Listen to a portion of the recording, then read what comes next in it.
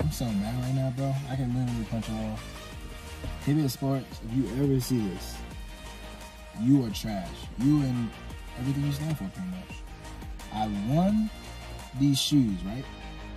It's Tuesday. Tuesday is when they usually let people know if they win the shoe. I win the shoe. I'm gonna even show you right now, screenshot. If it like show, it should probably still be up there, somewhere over here. Won the shoe. It's Tuesday. I work, so like any other normal person. So I call them and tell them, ask them, can I get the shoe early? They say, nah, of course. It was a long shot, but I was like, can I get the shoe early? Because I work. And they're like, nah. I was like, cool. What time do you open? They open at 9. Obviously, like any other normal person, my job starts at 8 to 5. Obviously, they said on that Thursday, which is today, Thursday, the 27th, they said that they couldn't hold the shoe, and they sold the shoes that they did hold past 12. So I call them and I say, yo, please, can I at least make it to 12:30? 30 minutes, dog. Because I get off at lunch at like 11. Maybe not 11, 12, and then I could go anywhere I want. So I get there at 12:25. I pull up to the counter, and the person says, manager didn't save him. I said, wait, what? I called Tuesday. The person I was talking to said that the manager said it'd be cool. So then they looking around like, oh, bro, I don't know what to tell you. Like, oh, bro, I know what to tell you. I'm about to get my shoes. So then I'm mad. I'm calling corporate. I call corporate. Corporate don't do nothing. It's some lady, probably elderly, and she over here like, oh, sorry, we can't really do anything. You want a coupon? Coupon?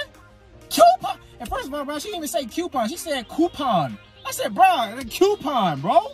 I was so mad, bro. I freaking won these shoes, dog. They made me glad it wasn't no exclusive shoes, bro. It was just some like freaking denim 3s, but still, bro, I won the shoe, bro. I want my shoe, bro.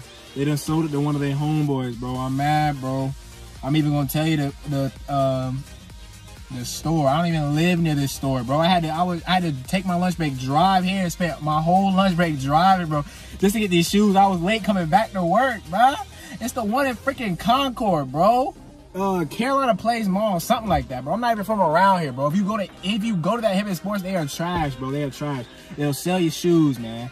Corporate offered me a coupon. I didn't even get my shoe. And then when corporate called the manager said he holds shoes part of their policy. Policy? The app say I can call to schedule a time to pick it up. There's no policy. Give me my shoe. What are you doing? Bro, I'm mad, bro.